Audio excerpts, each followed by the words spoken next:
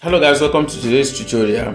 I created a tutorial sometimes ago about how to generate automatic calendar in CorelDraw. Okay, so in that tutorial I made mention of how you can use macro to create automatic calendar. Like if you come under macro, you can click on run macro, then you can use calendar wizard from here to generate calendar, then it will generate calendar to you. So I made extensive tutorial on this one if you want to generate a yearly calendar automatically in CorelDraw. So I did that in one of my previous tutorials, and somebody in the comment section said that he could not find the macro that will take him to this interface to generate calendar. So what the person is saying that under tools here, there is no macro here to run the macro to generate calendar using calendar wizard. If you cannot find your macro here, you can come under this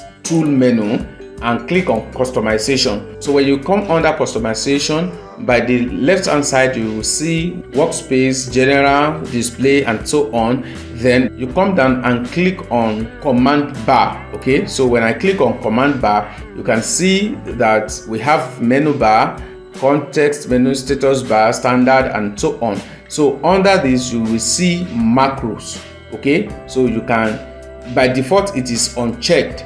Okay, so you can now check it. So when you click on it, you will see the macro will appear here. If I uncheck it, you will see it will disappear. If I click on it again, it appears. Okay, so you can see it right here that it has appeared. Then I can now click OK. Now when I click OK, you can see it right here. I can decide to move it to somewhere else. So if I move it to this side, then it will be on the bar here. So if I click on this play button, then it can start my macro, and I will choose calendar wizard and click on run. Then it will take me to this environment. So if you come under tools and you cannot see this macro and click on run macro, then you can take that process. Then you can add this to your menu bar, and from here you can access your